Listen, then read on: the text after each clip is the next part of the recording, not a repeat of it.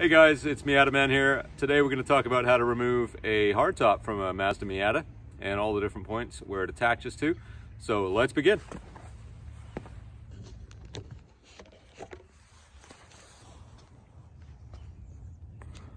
Okay, so first of all, you want to undo the latches at the front. So you push this button down with your thumb and pull this down. Next, we're going to do the side latches here. Now, not all Miatas will have these side strikers on. This one does. They make a big difference in how the hardtop fits the car, and it really stiffens the car up as well. I'm gonna jump in here. I'm gonna open this door up so that when we're ready to take the top off, we can easily pick it up. Again, on this one, push that button in, pull that out at the same time.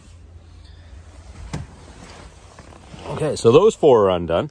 Now, next, we need to wiggle the top off those latches. And what we're gonna do first is we're gonna pick up the front of this top gently and we're gonna wriggle it until it pops out. That way it doesn't jump up if we're pulling on it too hard. I'm gonna go around the other side and do that again.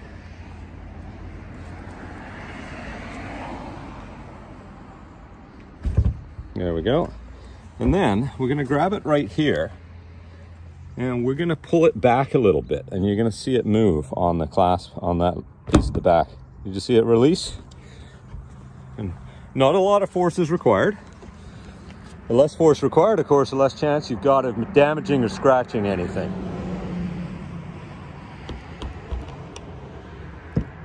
There we go. Now it's ready to pick up.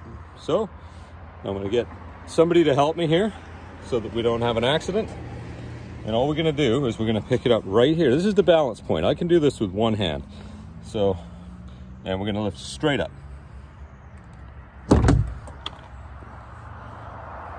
And back. And very gently down to the ground.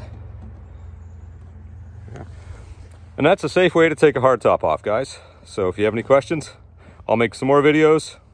Please like and subscribe. Thanks.